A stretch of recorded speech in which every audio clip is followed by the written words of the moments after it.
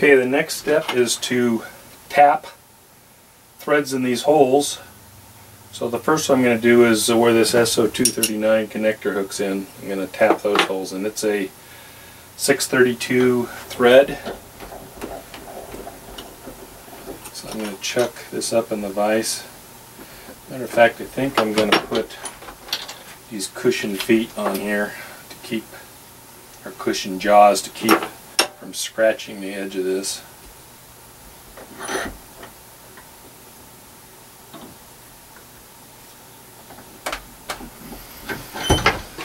Okay.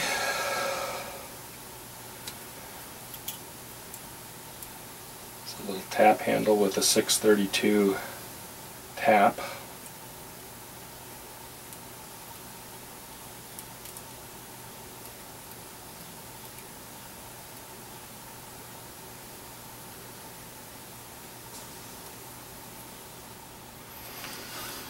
Okay, and before I start, put a little oil on it.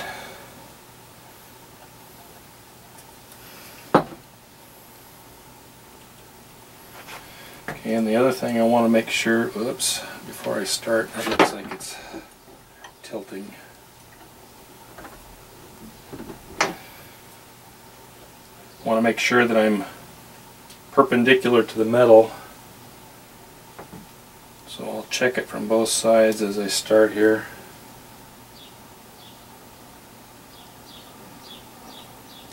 And normally you go in a little bit and back out to break the chip. And I like to be real careful with these, especially on these small taps, because they can break pretty easily. Aluminum's pretty soft, but it also tends to gall. It means it sticks. So I'm real careful when I tap these to try to prevent from breaking that tap, because if you break it, a lot of times you can't get the tap back out. There it goes. So it's tapped all the way through now. I like to thread it down a little further to make sure the threads are all cleaned out.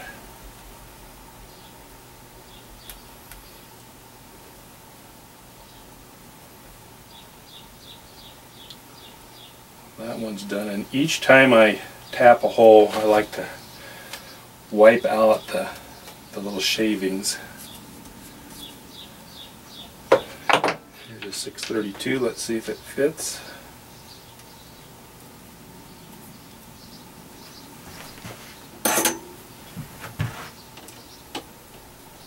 That works pretty good. So I'll go ahead and do the other three. Okay, that piece is done. The next piece is going to be this piece, and it's going to have 1032 threads in it.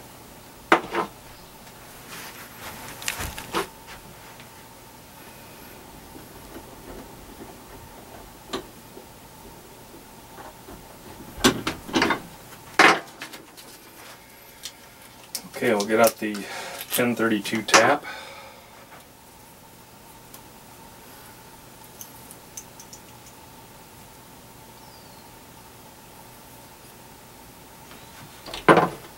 Again, apply a little oil.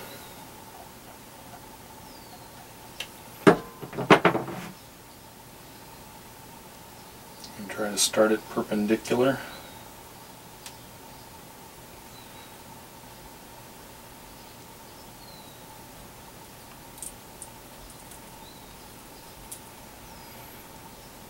I can tell just by the way this cuts, this tap is a little sharper than the other one I used. It's actually nicer.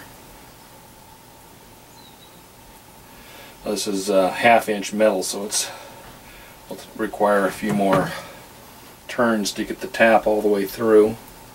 But again, turn it a little bit. You can tell when it starts to bind up, back it off, break off that chip, and go forward again.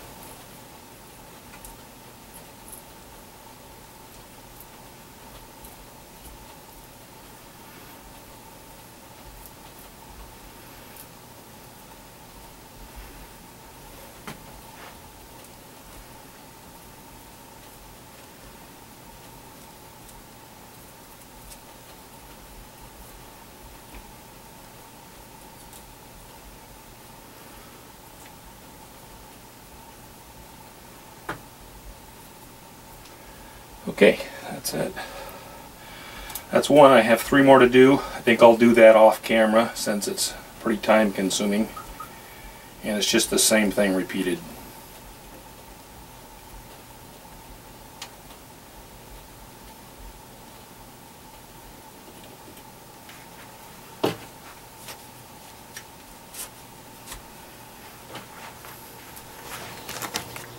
Okay, the last step on these 2 pieces that will hold the antenna rod is I need to have a groove cut on each side of this so the 1/4-inch rod can go through it and this can clamp onto it. So I would like to have a semicircle on each side of this to clamp onto it, and the way I can do that is to drill a hole down the center. But if I just drilled a hole down the center and it was a 1/4-inch like this, it may not tighten up enough. So if I space these out and drill the hole, then I would have some area to clamp with.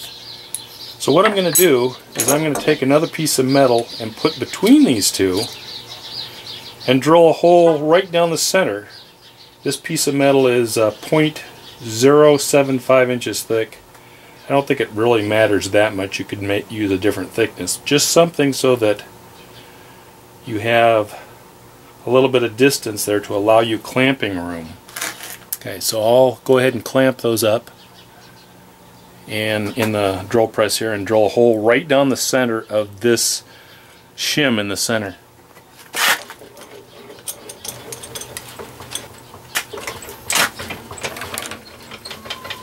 And I'll put a center punch right in the center of that. Let me get started.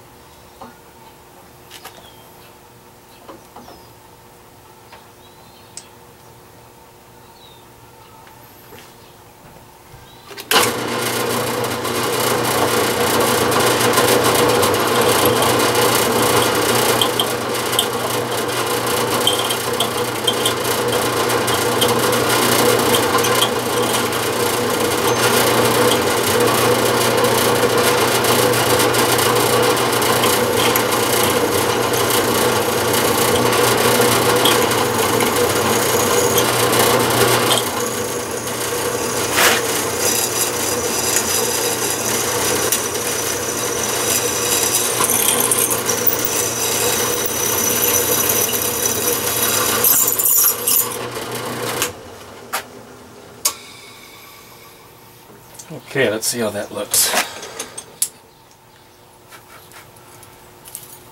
Before I take it apart, I'll show you.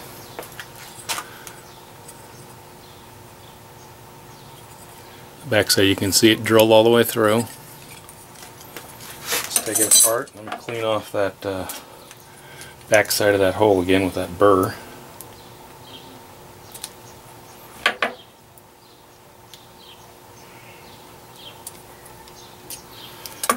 Now, when I put this together, this can clamp on there like that. Let me go ahead and put some temporary screws in there to show you. So this one that goes right through, this one's tapped already.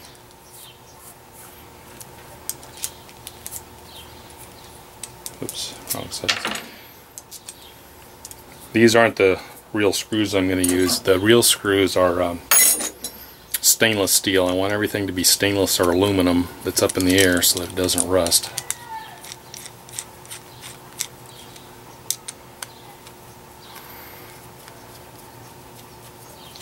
Okay, now this piece of rod as an example.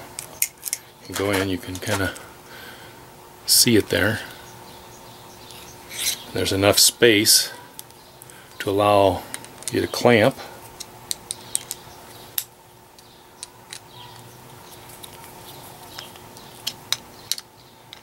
and have a firm grip on that rod.